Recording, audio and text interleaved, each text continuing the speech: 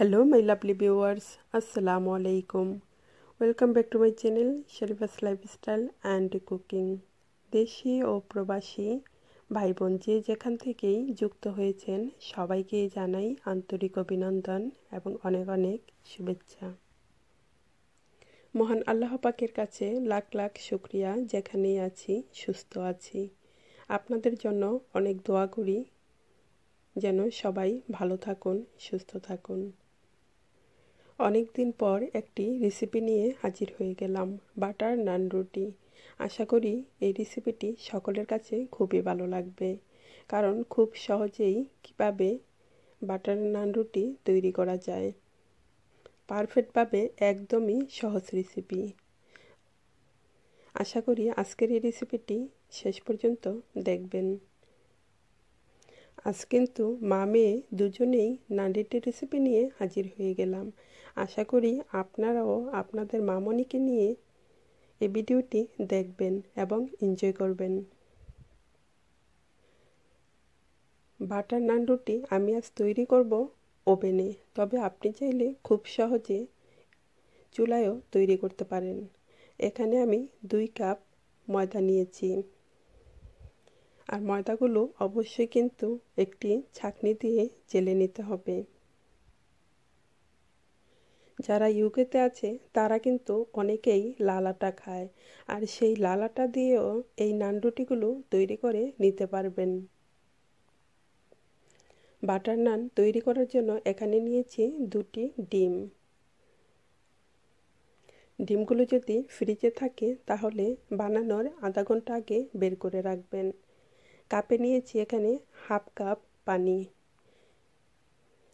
কুসুম গরম পানি এখানে নিয়েছি, তার মাঝে দিয়ে দেব টি চামচে 1 চামচ ইস্টটা দিয়ে পানির সাথে মিক্স করে নেব। মিক্স করে 2 মিনিটের মতো রেখে দেব। যখন দেখব ইস্টগুলো গলে গেছে তখন ময়দার সাথে মিক্স করব। ময়দাতে এখন দিয়ে দিলাম আমার স্বাদ মতো লবণ, তবে 1 চামচ দিয়েছি। আমি কাপে 1/2 কাপ পানি নিয়েছি, আর ময়দাতে যখন পানি অ্যাড করব তখন অল্প অল্প করেই অ্যাড করব। তারপর দিয়ে দিলাম 2টি ডিম। ডিমগুলো যদি বেশি ছোট হয় তাহলে কিন্তু 2টির পরিবর্তে 3টিও দিতে পারেন। ডিম দেওয়ার পরে যে ইস্টটা গুলিয়ে রেখেছি সেগুলোই দিয়ে দিব, দিয়ে তারপরে মিক্স করে নেব। যখন পিৎজা বা নান রুটি বানাতে যান একসাথে সব পানি দিবেন না, তাহলে কিন্তু পরিমাণে বেশি হয়ে যাবে। তারপর দিয়ে দিলাম 2 চামচ বাটারটা দিয়ে সব কিছু একসাথে চামচের সাহায্যেই প্রথমে ভালো করে মিক্স করে নেব। সব কিছু একসাথে ভালো করে মিক্স করে তারপরে এখানে আরও অল্প পরিমাণের পানি লাগবে, তখন অল্প অল্প করে পানি দিব এবং হাত দিয়ে খুব ভালো করে মিক্স করে ডো তৈরি করে নেব। সব কিছু মিক্স করার পরে দিয়ে দিলাম টি চামচে 2 চামচ পাউডার মিল্ক 2 চামচ বা 3 চামচ দিতে পারেন। এটা ধরা বাঁধা কোনো নিয়ম নেই, তবে নান রুটিতে পাউডার মিল্ক দিলে সুন্দর একটা ফ্লেভার আসে, তাই 2 চামচ পাউডার দিয়ে ভালো করে মিক্স করে নিব। মিক্স করার পর এখন আবারও অল্প পরিমাণের পানি দেব। পানি দিয়ে হাতের সাহায্যে খুব ভালো করে মিক্স করে তারপরে ডো তৈরি করে নিব। ডো তৈরি করা হয়ে গেল। এখন এটা আমি ঢেকে তারপর ওভেনের ভিতরে রেখে দিব, বা ওভেন ছাড়া যে কোনো গরম স্থানে রেখে দিতে হবে। নান রুটি খেতে সবসময় ভালো লাগে গরুর মাংস, tandoori chicken, chicken fry, chicken সাসমিল, এই রেসিপিগুলো দিয়েই বেশি ভালো লাগে। তান্দুরি চিকেন এবং চিকেনের গরুর মাংসর অনেক ধরনের রেসিপি আমার চ্যানেলে দেওয়া আছে, আশা করি সেগুলোও দেখে নেবেন, আপনাদের কাছে খুবই ভালো লাগবে। এই চিকেনগুলো ম্যারিনেট করে রেখে দিয়েছিলাম, এখন জাস্ট ফ্রাই ওভেনে বেক করব। ফিরে আসি আধা ঘন্টা পর। একটি ডো থেকে 4টি ডো তৈরি করে নিলাম, আর এই 4টি ডো দিয়ে আমি 4টি রুটি তৈরি করব। তবে এই নান রুটিগুলো আমি ওভেনে করব, তাই একটু বড় বড় করে ডো করে নিয়েছি। তবে আপনি যদি চুলায় তৈরি করতে চান তাহলে ডোগুলো আরও ছোট করে নিতে হবে। ডোয়ের ওপরে দিয়ে দিচ্ছি অল্প অল্প করে ধনেপাতা এবং কালিজিরা দিয়ে তারপরে রুটি তৈরি করে নিব। কালিজিরাগুলো আপনি চাইলে যখন ডোটা তৈরি করবেন তখন দিলেও হবে। ধনেপাতাগুলো আরেকটু কুচি কুচি করে দিলেও হবে। যখন রুটিটা বেলে নেওয়া হবে তখন কিন্তু রুটিটা একদম পাতলা বা খুব মোটা হবে না, যাতে মিডিয়াম সাইজের মতো থাকে। কারণ বেশি মোটা হলে খেতে সেটা ভালো লাগবে না, বা পাতলা হলে সেটাও ভালো লাগবে না, তাই রুটিটা মিডিয়াম রাখতে হবে। আমার মামুনিও চলে আসলো।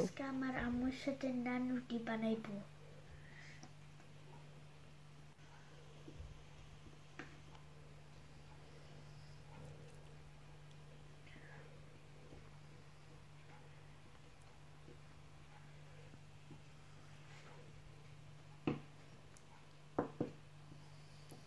ওইভাবে করো।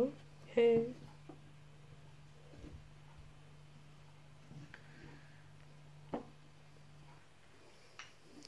ঘুরায় তারপরে ডালা দাও। তোমার নান রুটি তো মানচিত্র হয়ে যাচ্ছে আফরিন। হ্যাঁ, বলছি ঘুরায় ডালা দাও, তোমার নান রুটি মানচিত্র হয়ে যাচ্ছে। বুঝো নাই? আফরিন খুব সুন্দর করে নান রুটি বানিয়ে ফেলছে, অনেক সুন্দর হয়েছে মামুনি। আরেকটা বানাবা? আচ্ছা ঠিক আছে, ওইটা এখানে রেখে দাও। কই?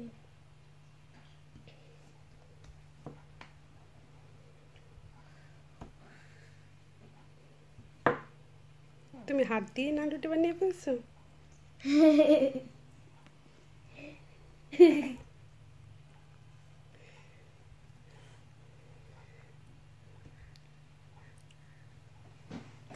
হ্যাঁ, তোমারটা বেশি সুন্দর হয়েছে।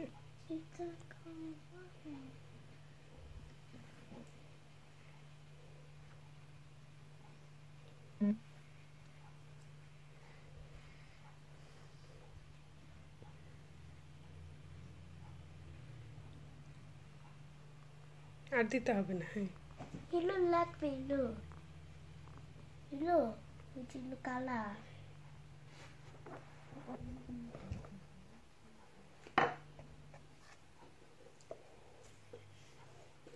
বাচ্চারা সারাদিন বাসায় থেকে বোরিং ফিল করে, তাই নিজেরা যখন একটা রেসিপি তৈরি করি বা যে কাজগুলা করি তাদেরকেও যদি সাথে রাখি তারা কিন্তু আনন্দ উপভোগ করে।